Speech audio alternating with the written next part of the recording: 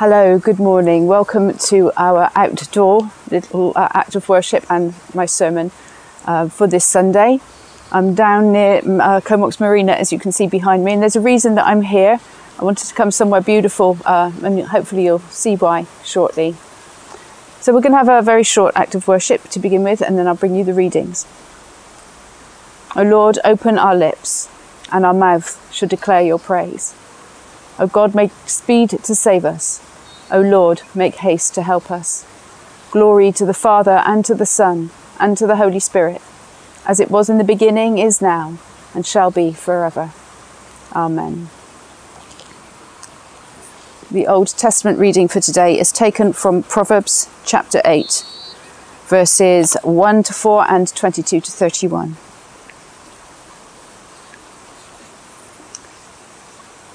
Does not wisdom call out? Does not understanding raise her voice?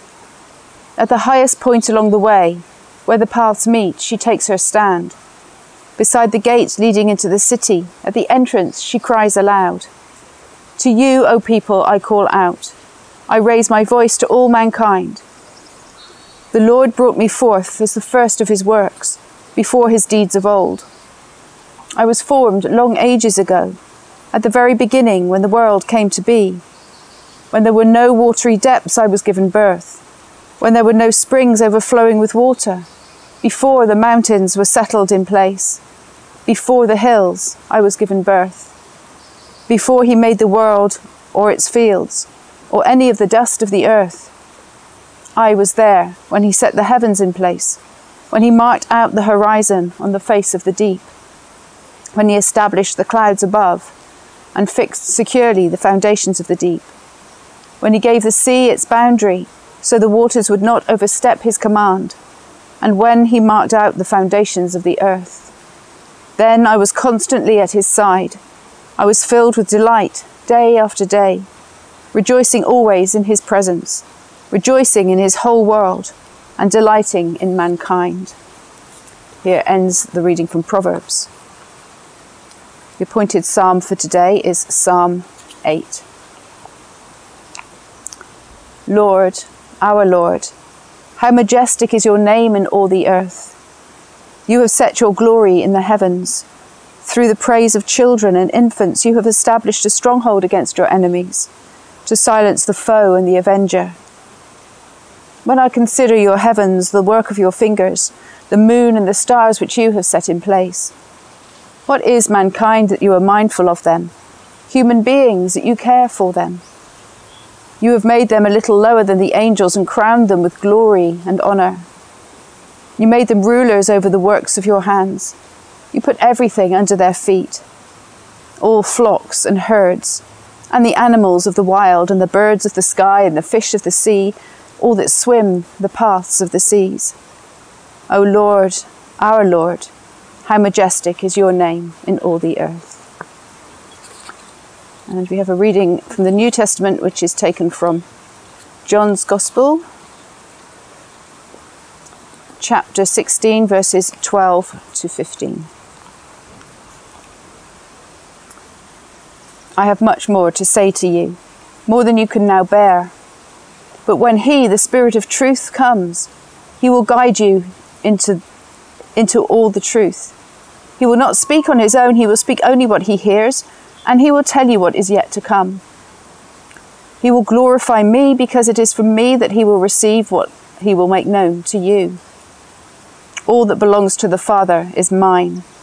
That is why I said the Spirit will receive from me what he will make known to you.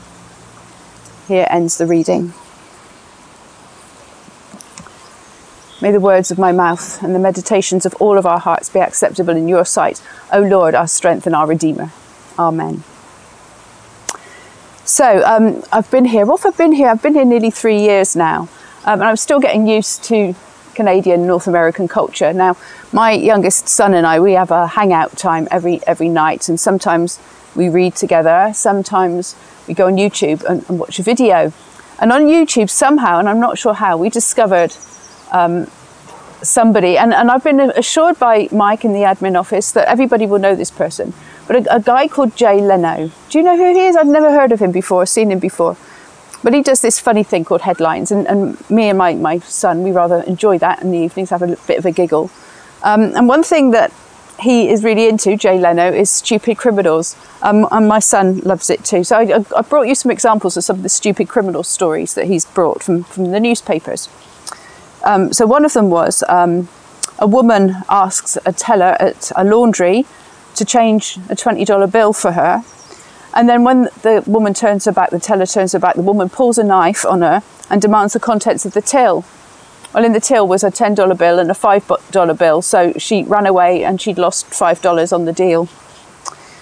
Similarly, my son loves this one. A thief spent $10.99 on a hammer because he wanted to smash the window of a liquor store and steal some booze. So he did. He spends $10.99, smashes the window, grabs a bottle of wine and runs off again, and the price of the wine was $8.99, so he lost $2 on the robbery as well. Another one, I'll give you another one more. A man demanded $1,000 in the bank. He went to a bank and he demanded $1,000 in $100 bills. So the teller told the man to go out and wait in his car, and one of the bank employees would bring him the money. Well, the man was still found waiting in his car when the police and the detectives and the FBI turned up at the scene. So they got him. Oh, there's a few more, but that'll do, I think. You look him up online if you want to listen to some more. So I don't think any of those people were showing much wisdom, were they? But it amuses us when we hear stories of people being really dumb.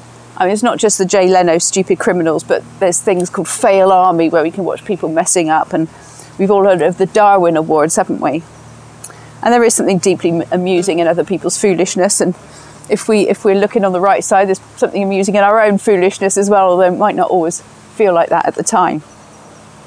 But wisdom, conversely to that, wisdom is deeply compelling. And yet it's elusive, isn't it? But what is wisdom? I've got one of my dictionary definitions here. Wisdom is the ability to contemplate and act using knowledge, experience, common sense, prudence, and insight. So wisdom is applied thought and in action. So more than that, wisdom is deeper, is more foundational, it's built into our consciousness. It's something to desire. And that wisdom is a good thing and something to aspire to. We think often of godly men and women, monks and hermits, the mothers and fathers of the church, not only as holy people, but people great in wisdom. And in their day, people flocked to these early desert fathers and mothers for their wise words and their advice. It should be no surprise that the closer we draw to God, the closer we draw to wisdom, because all wisdom has its source in God. Like him, it was pre-existent, before creation. Now they're really beautiful, so I want to read to you those last verses of Proverbs again, and just think about the way that wisdom is portrayed as being pre-existent. The Lord brought me forth before all of his works, before his deeds of old. I was formed long ages ago at the very beginning, when the world came to be, when there were no watery depths, when there were no springs, before the mountains were settled, before the hills, before he made the world or its fields or any dust of the earth. I was there when he set the heavens in place, when he marked out the horizon on the face of the deep, above the clouds, when he established the clouds and fixed the sea in its boundary. I was constantly at his side. I was filled with delight day after day. So wisdom was there before creation and during creation and is inherent in creation. It's there for us to seek and to try and grasp, for in everything we see, if we just know how to fathom it. Now we must be very careful of over-personifying wisdom. It is not a separate entity. It is not separate from God. In the Bible, it's never regarded as independent from God. Rather, it is an attribute of the living God that leads to reverence of God and knowledge of God. So like anything else about God, wisdom is difficult to grasp fully. It can't be constrained by logic or intelligence, or defined by facts and figures. Its elusive character is best conveyed in mystery and story and thought and imagination, maybe. And wisdom stories invite you to delve below the surface. Now, I've got an example of a wisdom story. Hopefully I've got enough time just to give it. It's very short. This is just an example of a wisdom story. It's called The Map. Once, I've got it in a book here. Once a father was looking after his children and trying to keep them entertained, but he wasn't having too much success. It was a wet Saturday and the children were getting bored. They were starting to get on his nerves with their restlessness and their constant chattering. But the man was inventive, and suddenly he had an idea. He took down a magazine from a shelf and opened it, looking through it until he found a map of the world printed on one page. He tore the page out of the magazine and proceeded to cut it up with scissors into small pieces. Then he jumbled up all the pieces and placed them in a pile on the floor, like pieces of a jigsaw. Then he set his two young sons the task of putting the map together again, thinking that this would keep them quiet for a good long time. He left them with it and went off to make himself a cup of tea or coffee. Imagine his amazement, therefore, when 5 minutes later he came back to find the map neatly and accurately put back together again. "How did you manage to put it back together so quickly?" he asked, taken aback by their skill. "Oh, it was easy," the younger boy replied. "You told us it was a map of the world, and when we looked at the pieces, at first we didn't know where to begin to sort it all out. It seemed impossible. But then we realised there was a picture of a man on the other side, so we put the man back together again, and when we turned it over, the world came back together again as well." "Yes, Dad," chimed in the other brother. "It's ever so easy. If you put the man right, the world is okay." See what I mean? That is a wisdom story for you. And there was once a master of such stories. We called the stories parables, and the master, Jesus. And it's no surprise there either, as Jesus too was pre-existent before creation, and as God made man, he had full access to wisdom. We don't. Even the disciples didn't always understand Jesus' parables, and he had to explain them to them. In fact, I'm going to bring you some verses now from Matthew 13.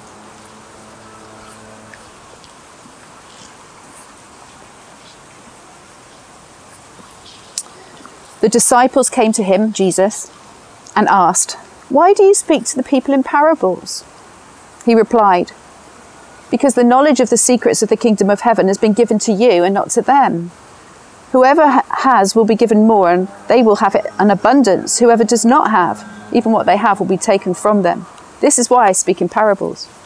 Though seeing, they do not see. Though hearing, they do not hear or understand.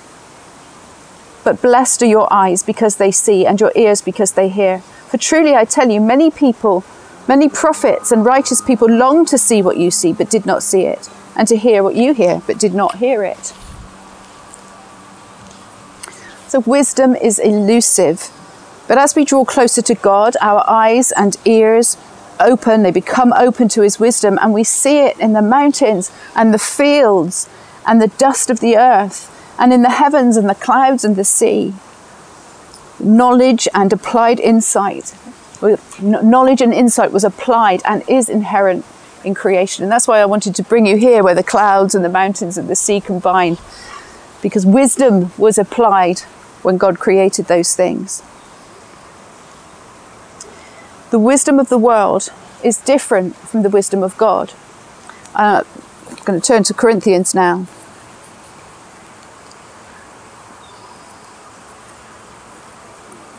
So 1 Corinthians.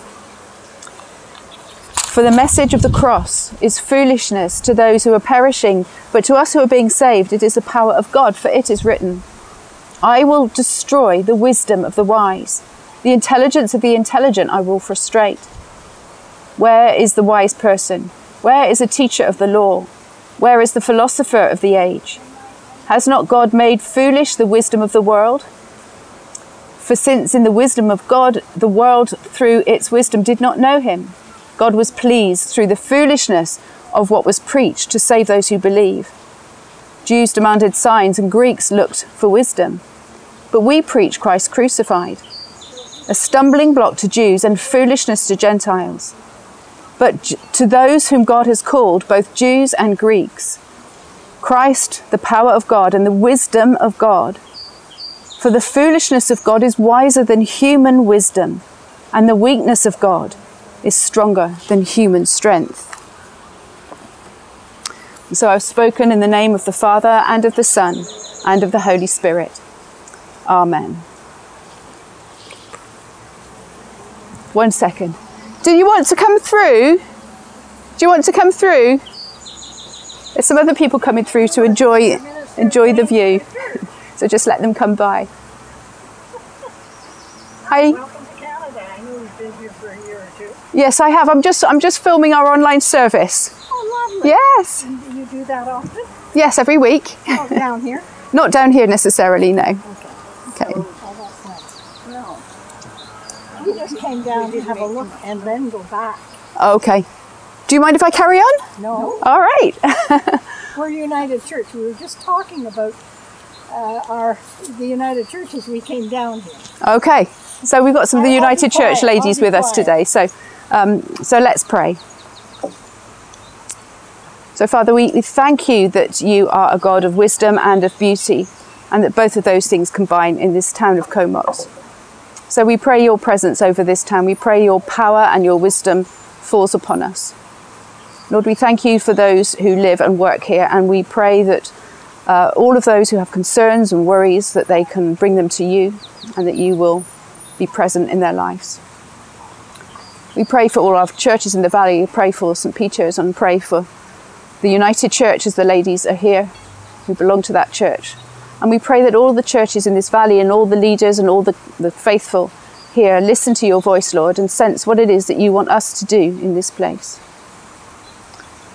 We pray too for those in our congregations and our towns and in our families who are in need, whether that is through sickness or finance, loneliness, worry about other people.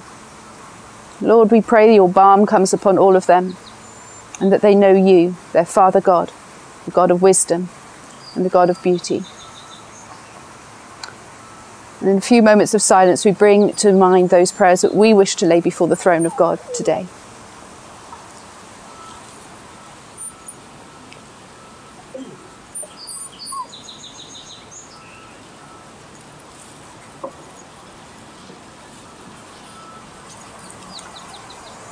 Merciful Father, accept these prayers for the sake of your Son, our Saviour, Jesus Christ. Amen. Amen. Amen, ladies, yay! And we pray the Lord's Prayer together. Our Father in heaven, hallowed be your name. Your kingdom come, your will be done on earth as in heaven. Give us today your daily bread, and forgive us our sins, as we forgive those who sin against us. Save us from the time of trial, and deliver us from evil. For the kingdom, the power, and the glory are yours, now and forever. Amen.